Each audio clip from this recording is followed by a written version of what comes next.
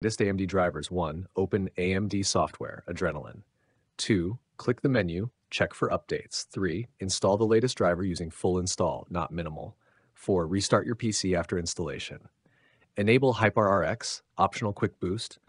HyperRX is AMD's one-click optimization that enables anti-lag, boost, and upscaling automatically. Turn it on in the Home tab if you want instant FPS plus lower latency. You can skip this if you prefer manual fine-tuning.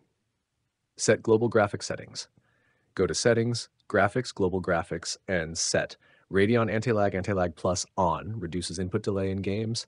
Radeon Boost on if the game supports it, dynamically lowers resolution during movement for more FPS. Radeon Image Sharpening on at 10 to 20% if RSR is off for clearer visuals with minimal performance hit. Radeon Super Resolution, RSR on if you want driver level upscaling, disable RIS if you use this. Radeon Chill, off unless you want to save power or limit FPS.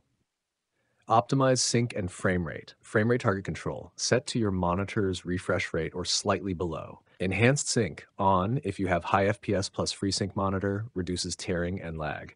If you notice stutters, turn it off. Hashtag clear shader cache for stutter fix.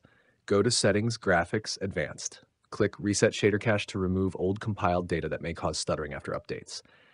Shrab Performance Tuning. Go to Performance Tuning. Auto Overclock GPU safely boosts clock speeds. Auto Undervolt GPU lowers temps without losing performance. Test stability with a game before keeping changes. Per game profiles, go to Gaming tab and select a game. Apply specific settings like anti-lag, boost, RSR, or RIS depending on the game type, competitive versus AAA. This prevents unnecessary features from affecting all games. Test and adjust. Use the Radeon overlay Alt-R to monitor FPS, temps, and frame times.